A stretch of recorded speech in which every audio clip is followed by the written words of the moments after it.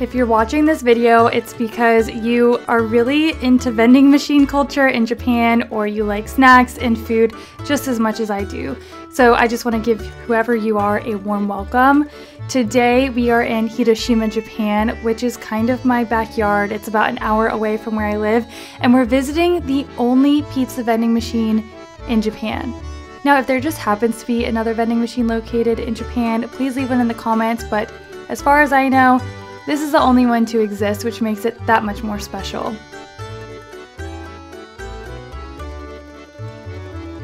Vending machine culture in Japan just might be one of my favorite things to explore and try. It just makes everything so convenient, and there's always something interesting to find. Now, this specific vending machine has two different types of pizzas. The button on the left is for a margarita pizza. It runs you about 980 yen, which is about $9 US. And the button on the right is for a 4-cheese pizza, which is 1,280 yen, which is about $12 US. It says it's gonna be ready in 3 minutes. And I'm just trying to see the inside. Oh my gosh. Okay. Oh, wow.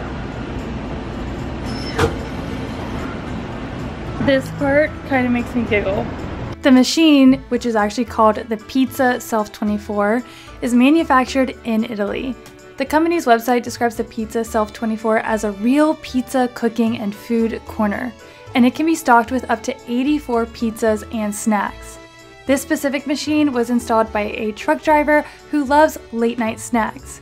Whether your pizza is for here or to go, they do provide you with the utensils that you need, like a plastic pizza cutter and napkins. About 30 seconds left. Looks like you can grab your drinks right here. 5, 4, 3,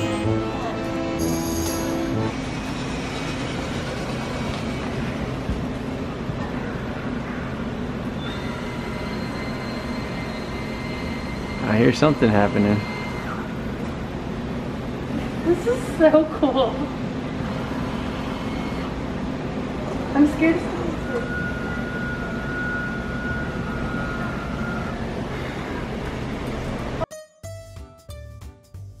If you've decided to take your pizza to go, these are directions that you can follow to fold your box so that it actually closes on itself.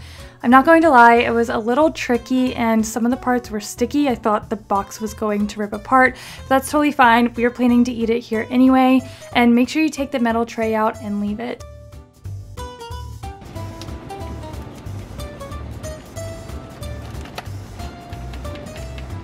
It works.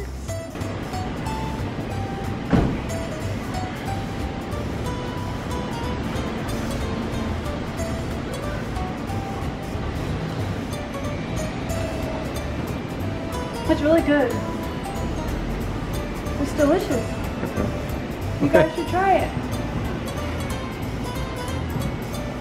I started eating the pizza and I realized it just kind of left you guys hanging, and I need to give you like my actual final thoughts on the pizza. Now, if you are visiting Hiroshima, Japan, and you are a foodie and you are really interested in doing like some type of food tour in Hiroshima, I definitely recommend hitting up the vending machine, or if you're in the area and wanted to share it with some friends. Now, if you're in Hiroshima and you want to do sightseeing and you're only there for a short time and this vending machine just is out of the way, I don't really recommend making a special trip to go unless you're doing it for the experience.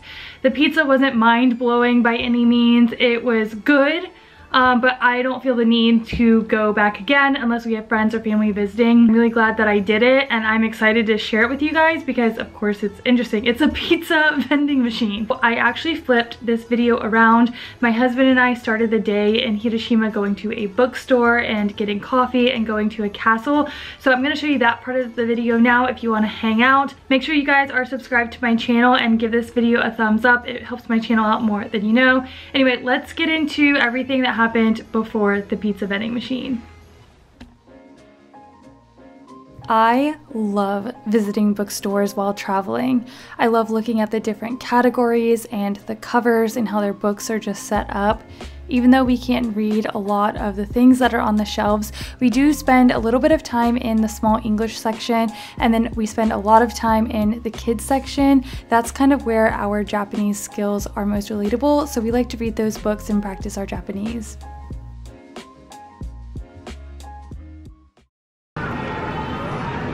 Isn't that beautiful?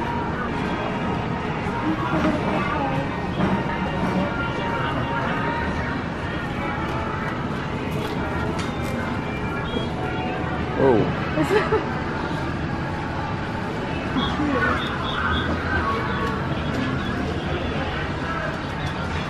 It's so detailed. You read it from the front to the back. Just found this little vacuum.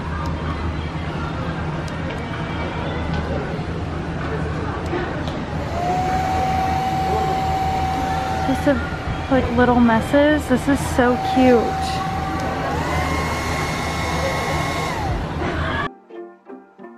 If you follow me on Instagram or had a chance to catch up on any of my other vlogs, then you know that my husband and I live in the Inaka, which is the Japanese countryside. It's been quite some time since we've made it to a big city to do any kind of shopping because of the pandemic, and when we do go shopping in a big city, it's typically a lot of window shopping because it's more expensive, but I love coming and looking around anyway. The displays are beautiful, the furniture, the products, everything's just very aesthetic and different to me, and I just love it so much. So let's go check out the mall and see what we have. The Disney collection. Yeah, they don't really have anything that fits our dog. It's all little dogs. Wait, I found one. I could get this for him. The only thing that would fit our dog. It's a cat, but he looks interesting. If you want to get a pet in Japan, you would typically go to a pet store like the one we were just kind of in. It just didn't feel appropriate to film these things, and the animals are all on display. The employees looked like they really cared for the pets, and they really did look like they were well taken care of, and I'm sure they'd be adopted fairly soon. It is also really expensive. There were small puppies going for about 3,000 US dollars. These are cute. You could buy like this little stool and then get like a turtle or monkey cover. Looks like that. So cute.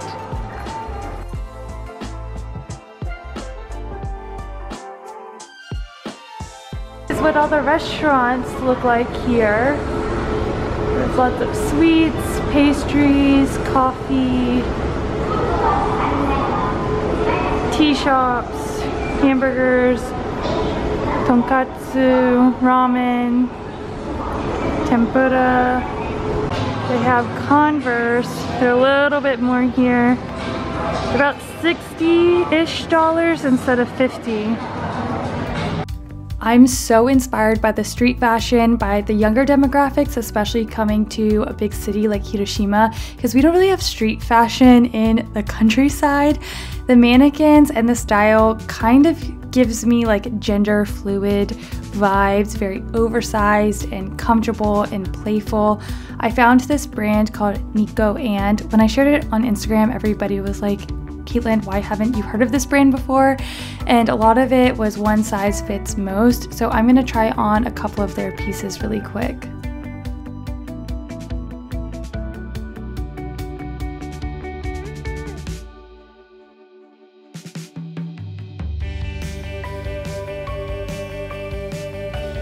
The store is called Nico and it's literally amazing inside.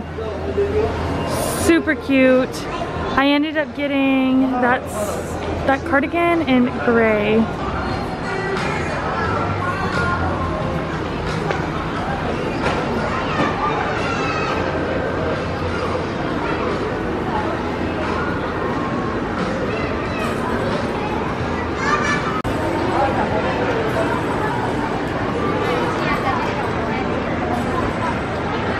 While I was shopping, my husband came to the game section, so we're gonna try to find him.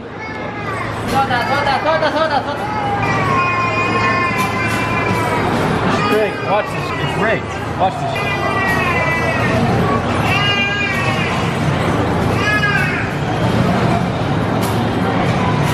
It's gonna drop him.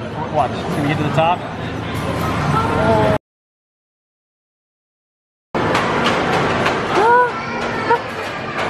This one you can get a bunch of food, like meats and cheese. This is my type of game. Pizza flavored potato chips, little chocolate biscuits, more chips and snacks. They always have so many cute things for kids. The kids stores here are amazing. Like, look how cute this is. Like little rubber shoes. This is it. Get in there. Oh, you cheating game. Get in there. Get in there.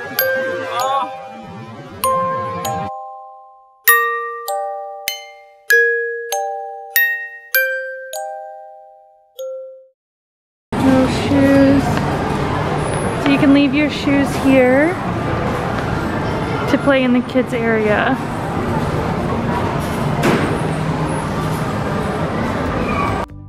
I love exploring the area with all the restaurants and the food and the grocery stores because you really never know what you're going to find.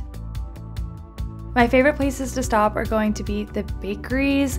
The bread in Japan is so delicious and it always smells so good and it's made fresh. I also love looking at the replica food. These are all displays outside of restaurants, and the restaurants will have their meals replicated in these wax displays. They look exactly like the items on the menu and they look real. That looks so good. Maron latte. I ordered this Daigaku Frappuccino. Oh, this looks so delicious. So she told me next time to order it with almond milk. This looks good. It's topped with black sesame seeds. There is a life I lead in this city, hurrying to cut my teeth. I can take what I need to get by. It doesn't make it easy. The other piece of my heart moves slow, somewhere in the great unknown. When I return from the afterglow, will you carry me like I am whole again? Wait, hold on. They're so beautiful. The one right under the... It's monstrous. This looks like a painting. That one's huge. Look at that guy. The orange one? That one. This dude. This monster straight below. Yeah, oh that my guy. god. Chunky. He's twice the size of all of them.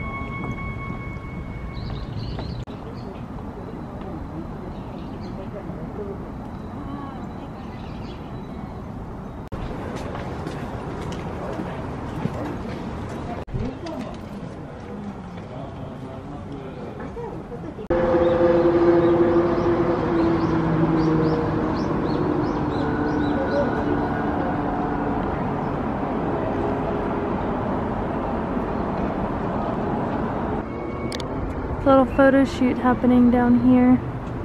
I don't know what it's for. Maybe it's a wedding?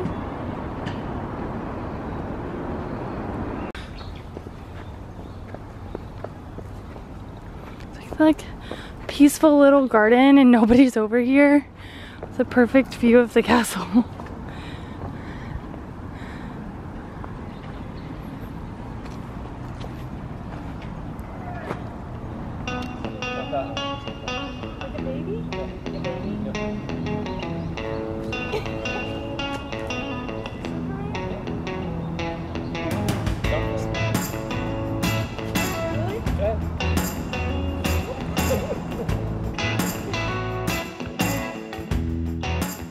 They make the best greeting cards here in Japan. I love these so much. I've never seen like pop-up greeting cards before, so they're a lot of fun to send to friends and family. Look how cute this is. It's a portable chopstick training toy. These teeny tiny pieces of plastic sushi. And then I saw that they had Jenga, which I thought was really cool. But then I saw this tower. So it's like Jenga but sushi. It has English instructions, so we're gonna get one and play it. It's about time for my husband and I to wrap things up and head back home to the countryside.